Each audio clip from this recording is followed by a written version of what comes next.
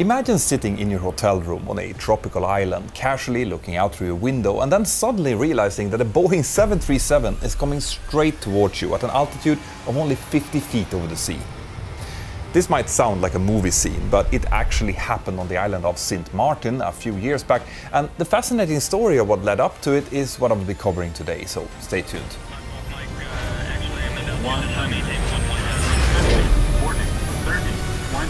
The story of WestJet Flight 2652 started on the 7th of March 2017, around midday in Toronto International Airport, and what happened on this flight is interesting for a number of different reasons. The flight was scheduled as a normal passenger flight going from Toronto Lester B. Pearson International Airport in Canada towards Princess Juliana Airport on the island of Sint Maarten in the Caribbean Sea. Sint Maarten is an autonomous country within the Kingdom of the Netherlands, and it shares landmass with Sint Maarten, which is a French overseas collectivity. The island is situated in the southern part of the Caribbean Sea, to the east of the Dominican Republic, and it's a tropical paradise with fantastic beaches and resorts. But maybe the most famous feature is Mahu Beach, which is situated only meters away from Princess Juliana Airport. The closeness to the airport means that beachgoers will get super close to the landing and departing aircraft, closer than almost anywhere else in the world, and that has led up to some truly amazing photos and videos over the years. Something that we will see in this story as well, but we'll get to that later. Now, the reason that the airport is situated so close to the beach is not to delight AvGeeks. No, the real reason is the steep terrain that rises on the other side of the runway, causing some terrain clearance issues for the missed approach segment of the approaching aircraft, and that fact will play an important role in this story. The pilots that were scheduled to operate this flight were both very experienced. The captain had been working for WestJet close to 10 years at the time of the flight and had around 14,000 hours of total time. He'd flown most of that time on the Boeing 737, which was the type that he was going to command during this incident as well. The first officer was almost equally experienced, with 12,500 hours of total time, and he had been working for the company a little over 7 years when this happened. The flight from Toronto down to Sint Maarten was scheduled to last 4 hours and 24 minutes, making it a medium-haul flight, but during very civilized hours, and both pilots were well rested before they met up at the airport. Around 1 hour prior to the flight, the pilots started reviewing the briefing pack that they had received. This included the flight plans, NOTAMs, as well as en route weather, which all looked perfectly okay, and when they started looking at the destination weather, it also looked pretty decent. The weather forecast indicated a wind from 070 degrees at 16 knots, visibility better than 9 kilometers in light rain showers, and a few clouds at 1800 feet, scattered clouds at 2200 feet, and another scattered layer at 3000 feet. This meant that the visibility and cloud base was pretty okay, and that was important because there were only non-precision approaches available into Sint Maarten. So, what is a non-precision approach then? Well, as the name suggests, it's a type of approach with slightly lower precision than a precision approach, like an ILS for example. Non-precision approaches are typically based on nav aids like VOR antennas or NDB beacons, but they can also be based on GPS coordinates, in which case the approach is referred to as an RNAV approach. What all of these approaches have in common is that because of their lower precision, the visibility requirement and minimums, which is the lowest altitude that the pilots can descend to before they must see the runway, are higher. And that's to give the pilots more margins when they fly the approach. These higher requirements means in practice that the weather must be better in order for these types of approaches to be flown. In the case of runway 10 in Sint Maarten, the available approaches were a VOR approach and an RNAV approach, and the pilots of this flight were planning to use the RNAV. The minimum visibility needed to fly that approach was 3,600 meters, which, with the forecast that the pilots now had, looked perfectly doable, provided that those rain showers wouldn't get much worse. So the pilots completed their pre-flight preparation and they decided to carry some extra fuel in case they would need to wait for maybe a shower to pass. They then called in that final fuel to the dispatcher and proceeded to brief their 4 cabin crew members who was going to operate the flight with them. The aircraft that they were going to fly was an 8-year-old Boeing 737-800, the same type that I am also flying. It was in good working condition, with no technical snags reported, and once the crew had arrived to the aircraft, the captain looked through the technical logbook and then went outside to complete the pre-flight walk-around, whilst the first officer, who was going to be pilot flying for the flight, started setting up the cockpit. The cabin crew, meanwhile, started boarding the 158 passengers who were booked on the flight, and once this was completed, the aircraft pushed back and started their engines without any type of issues. At time 11:37 Atlantic Standard Time, the aircraft took off from Toronto Lester B. Pearson Airport and started climbing down towards the southeast. The climb was uneventful, and after about half an hour the aircraft leveled off at its cruise level, flight level 350, which is approximately 35,000 feet.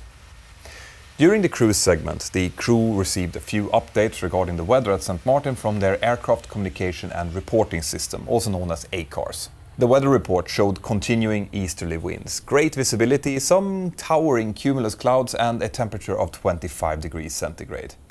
This was exactly what the pilots were expecting, given the forecast that they had received earlier, so it likely didn't cause them any concern. During long flights like this, we pilots typically take some en route weather for airports we would be flying close to in case something would happen. But apart from that, it's all about doing regular fuel checks, fill in and verify times over certain waypoints, and talk to air traffic control. So that's likely what these pilots were doing as well. About 3.5 hours into the flight, they started getting close to the top of descent, which is the point where the aircraft's computer calculates that the descent should start in order to make a nice low-drag descent down towards the destination. When we're about 100 nautical miles away from this point, the pilot monitoring typically starts trying to listen in to the destination ATIS, which stands for Automatic Terminal Information Service. The ATIS will give a weather observation for the airport that we're flying to, which we use then to plan, set up and brief for the approach that we're going to fly. These automatic weather observations normally updates every 20 to 30 minutes, and every new update receives a code letter following the alphabetic order, Alpha, Bravo, Charlie and so on. This is so that we can keep track of which information we have listened to and if there has been any updates since we last listened to it. When the captain listened to the frequency, he was given information Mike, recorded at time 15:01. The weather was just as they expected, with a wind from 060 degrees at 18 knots, unlimited visibility, few clouds at 1400 feet and no other significant weather. This was great news for the crew, so once the captain had finished writing down the ATIS information, he took back the radio communication and the control from the first officer in order to let him set up and brief for the coming approach. Given the great weather, the first officer was planning to do a visual approach into runway 10 in Sint Maarten. A visual approach is flown based on outside visual references and quite often hand-flown for practice. It's a type of maneuver that most pilots love to do, but like the name suggests, it requires the runway and the surrounding environment to be fully in sight during the entire maneuver. The pilots did remember that there was a risk for rain showers and some slightly worse weather at the time of their arrival, so they decided to also prepare for an RNAV approach, the one I mentioned earlier. The minimas were set to the RNAV approach minima of 770 feet, likely with a 30 feet correction on top of that, and then the routing via the RNAV point Avaki, Lessor and Mapon was verified in the FMC. Now, I won't go into all of the technical details you need to know in order to fly an RNAV approach, but there are a few things that are special with this particular approach. Normally, an RNAV approach will get vertical guidance from a 3 degrees digital glide slope all the way down towards the landing runway. This will give the pilots good guidance from the flight directors after they have disconnected the autopilot, but this was not the case on this particular approach. Now, remember how I mentioned the high terrain on the opposite side of the runway in Sint Maarten? Well, because of that terrain, this RNAV approach didn't have this vertical guidance all the way down to the runway. Instead, the approach procedure finished a few miles out from the runway at a point called Mapon, also known as the missed approach point. From that point, the pilots were required to see the runway in order to continue visually. And the reason it was constructed this way was the very strict terrain clearance margins that every instrument approach needed to fulfill, including the missed approach segment. So, what were the consequences of this then? Well, if the pilots didn't have the runway clearly in sight, the automatics disconnected and the flight directors recycled when the aircraft passed Mapon, the flight directors would start giving instructions for a right-hand climbing turn to 4,000 feet as part of the missed approach procedure. And of course, in that case, the approach would not be able to be continued. Now, the crew knew about this quirk because WestJet had created a specific route brief that highlighted this difference to the crew, and this fact will soon become important. But before I continue, I just want to say a few words about something completely different. As a pilot, I know firsthand how important it is to have a reliable and secure internet connection when you're traveling. And that's why I really recommend you to try out today's sponsor, NordVPN. With NordVPN, you can easily connect to servers all over the world, which is perfect for travelers who want to access local content that might be restricted from their current location. NordVPN is incredibly easy to use. Whether you're a tech expert or a complete beginner, you can quickly connect to more than 5,000 servers and start browsing with absolute confidence. I use NordVPN to catch up on my favorite shows, which is actually something that I did in Thailand just the other week, but I also use it to stay connected with friends and family, make secure payments, as well as finding better deals on flights and accommodation. So if you're a traveler who needs a reliable and secure internet connection, then go to nordvpn.com/pilot right now and find out just how easy and secure online browsing can be when you're using NordVPN. If you use my link, you'll get an exclusive 2-year deal, 1 month absolutely for free, plus some amazing bonus gifts that NordVPN are offering to celebrate their 11th birthday. Thank you NordVPN, now let's get back to the story. When the approach briefing and setup was completed, the pilots made a PA to the passengers, updating them on the expected weather and the arrival time. Once that was complete, they informed their traffic control that they were now ready for descent. The controller responded that they could expect descent instructions as soon as they got closer to an RNAV point called Slugo, and he then also informed them that the active ATIS information in Sint Maarten was Mike, which was the same weather that the pilots had just copied. At time 15:23, the crew was cleared to descend to 4,000 feet, and soon after that, the controller informed them that there was another aircraft on approach in front of them, and that the pilots of that aircraft had reported rain showers on the approach. He then cleared the aircraft to continue direct towards the initial approach point, Avaki, as soon as they had descended through 8,000 feet. Now, even though the controller had now alerted the pilots of rain showers, there was no attempt by the crew to check for a new ATIS information. There is a possibility that things were a bit busy in the cockpit around this time. The pilots would be making sure that the cabin was secure as well as completing some descent procedures, so I kind of understand why the captain might have been reluctant to leave the active frequency and check for a new ATIS update. In any case, about 1 minute after that initial call, as the aircraft was descending through 9,800 feet, about 25 miles away from the airport, the controller again called up the crew and advised them that there were now moderate rain showers over the airport, but the crew did not acknowledge this information. So why didn't they? Well, we can't know this for sure. Either they missed this call completely, because when the aircraft descends through 10,000 feet, there are quite a few checks, including external lighting, pressurization and recall checks that needs to be done, and the pilots might have been in the middle of doing them when this call came in.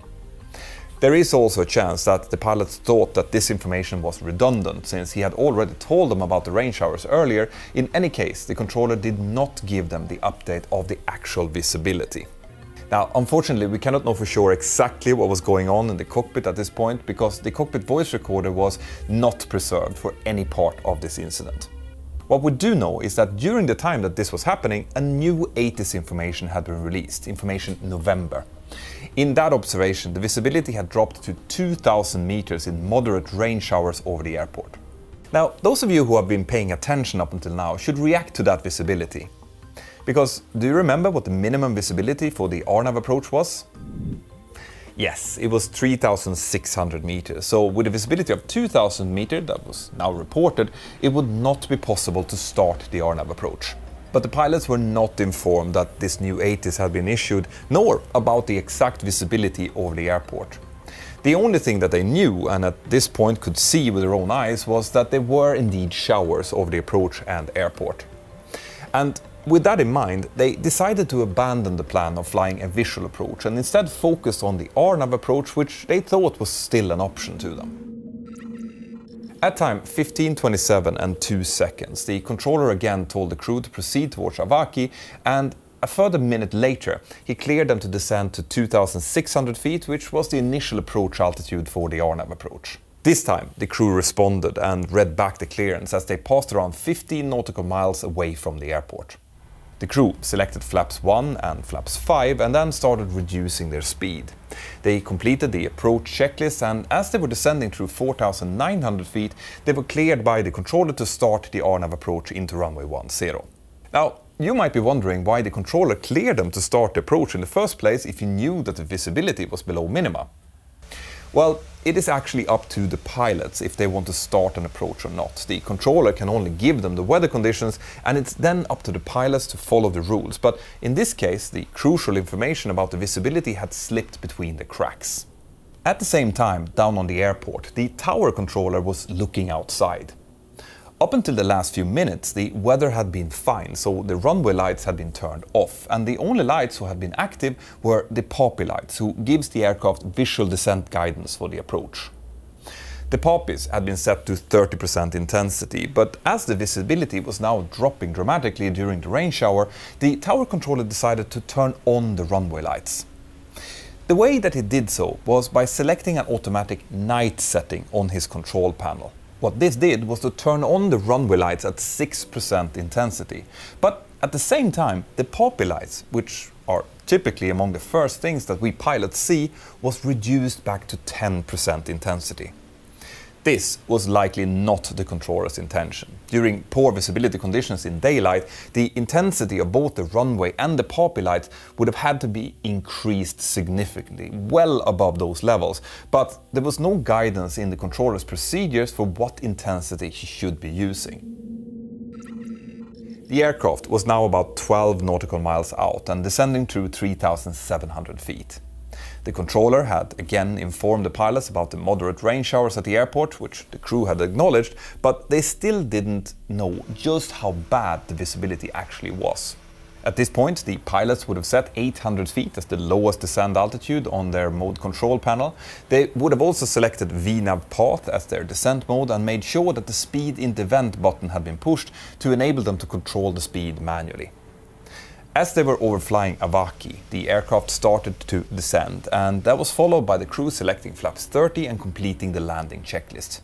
Now, the full focus from both pilots was on the approach and trying to establish visual contact with the runway to be able to disconnect before Mapoon and that last visual segment that I mentioned before.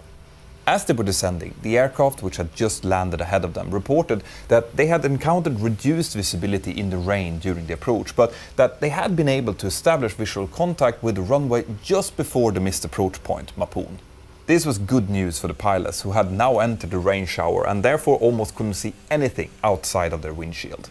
They were transferred over to the tower controller, who cleared them to land, but did not inform them of the status of the runway and poppy lights. This wasn't something that he was required to do unless the pilots actually asked about it. At time 15:32, the aircraft descended through 1,600 feet. With all checks complete, they were established in landing configuration and descending with around 700 to 800 feet per minute, a perfectly stabilized approach at this point. The pilots could see the shoreline in front of them and to the left, but a much more intense shower seemed to be sitting right over and in front of the airport. Based on the fact that they could clearly see the shoreline and the earlier report from the preceding aircraft, the pilots expected to shortly get the runway in sight, so they decided to continue the approach visually just before reaching the missed approach point. The first officer disconnected the autopilot but kept the auto throttle connected.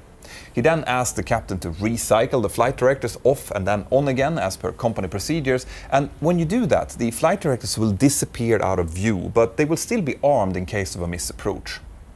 This also caused the auto throttle to go into armed mode, and in that mode the pilots would need to move the throttles manually, but again, the auto throttle would be there in case of a missed approach.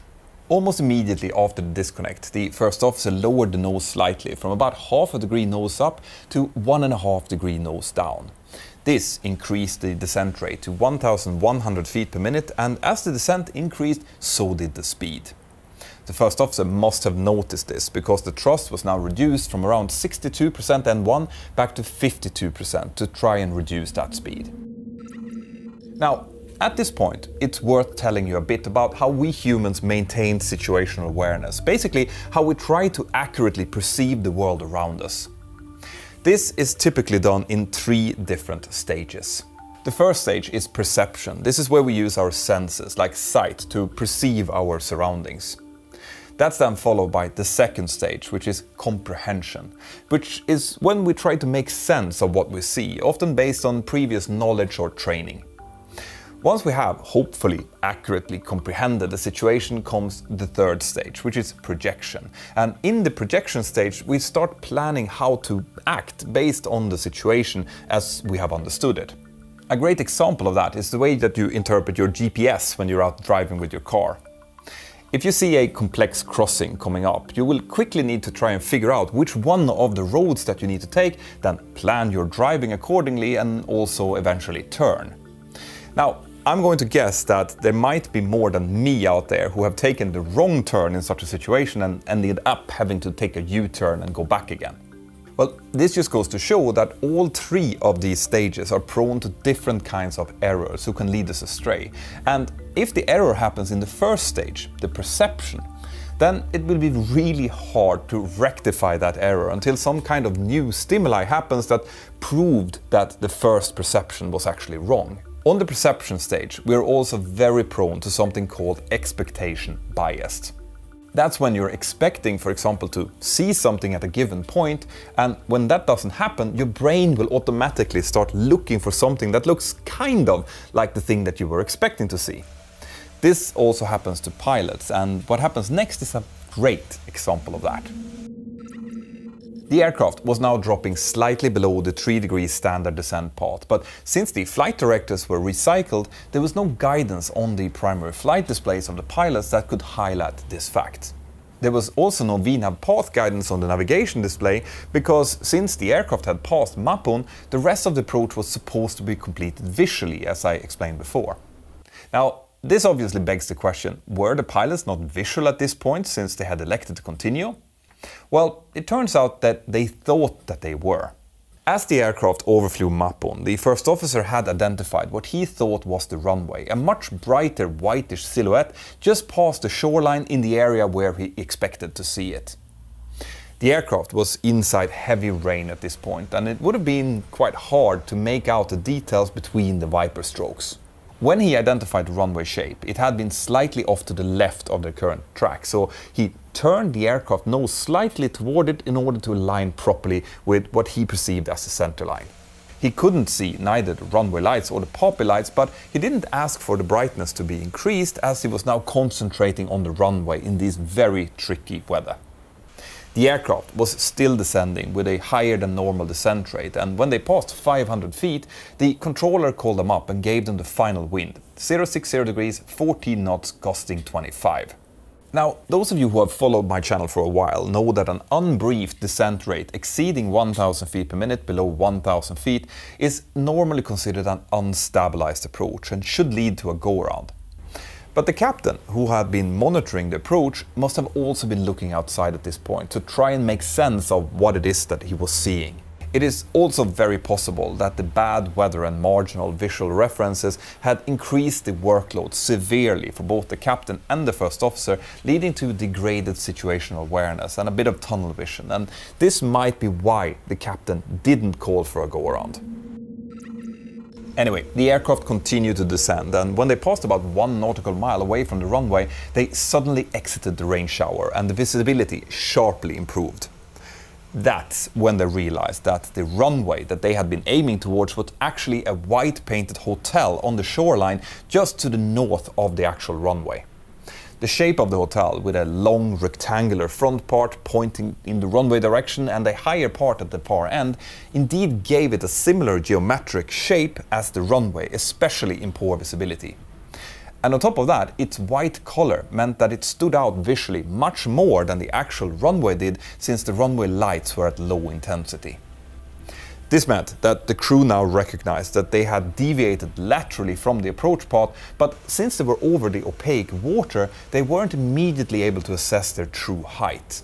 The first officer initially increased thrust to about 75% N1 and started turning towards the real runway, still descending with a descent rate of about 860 feet per minute. At time 15:34 and 3 seconds, the aircraft was about 63 feet over the water when the first "Too low, terrain" caution was issued.